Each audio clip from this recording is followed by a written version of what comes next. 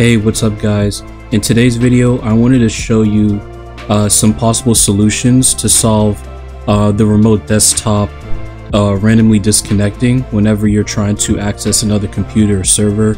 I did run across this issue personally in my organization and a few of my coworkers, and these are the steps I took.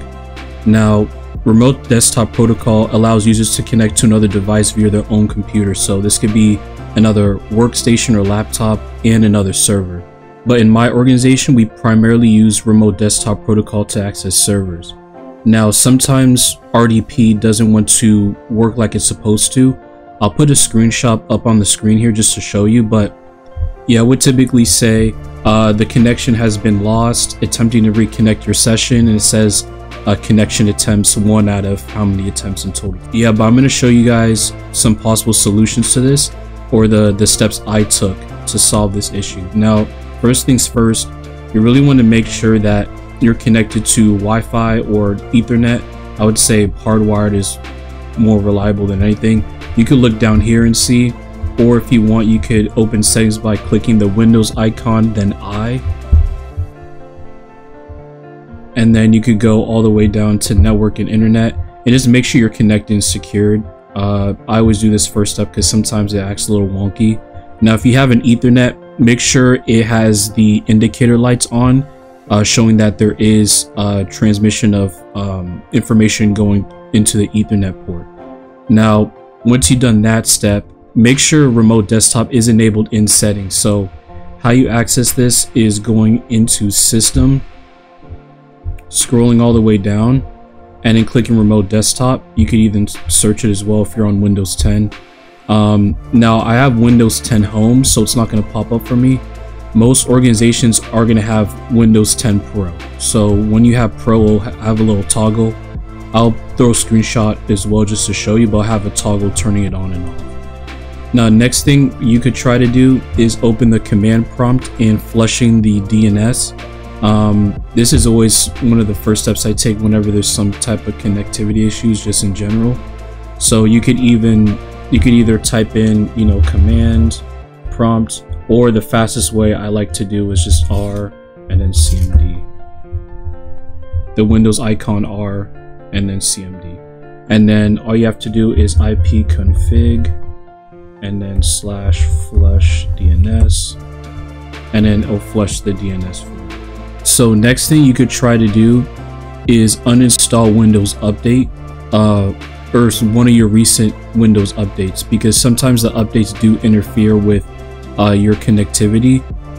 Just in general, some of the updates lead to more problems. So what you could do is, again, open settings. You could go to Windows Update down here, scroll down, and then when it's here, where is it? So yeah, update history, and then uninstall updates, and it's gonna give you certain updates that you recently installed and ones you could uninstall. So you could try that. Maybe you just installed an update 3 days ago and you noticed that the remote desktop network issue popped up after you ran the update. You can uninstall and see if that fixes it. So the next thing I checked was to make sure that the RDP service is up and running. So what you could do is either search up services, or you could click Windows R and it puts services.msc. And then here, this is services, so you could scroll all the way down till you get to R.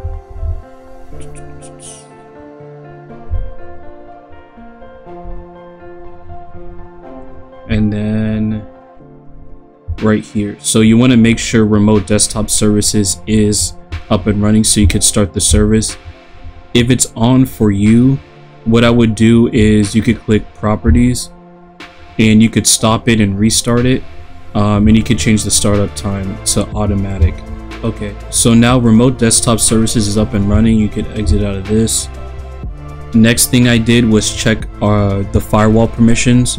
So you could do this by searching up Windows Defender Firewall, and then go to allow an app and feature through Windows Defender Firewall. And these are all the apps that are allowed and disallowed, so you could scroll through that. If you want to change it, just click change settings and then scroll down to R. Now again, I'm on Windows 11 Home, so I do not have the remote desktop option here, but it should say, you know, remote desktop, and you want to make sure that it's unchecked.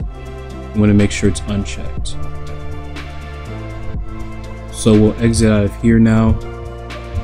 Now this last step is what allowed me to fix the issue entirely. So what you would have to do is change some of the registry settings. Now you have to be careful, because if you don't want to mess with it too much, if you accidentally, you know, do something, you might, you know, it might lead to more issues. You want to be very careful when you're editing the registry. So what you could go do is look up registry. Registry. Or if you want, you could click, you could also do Windows R, and then all you have to type in is regedit.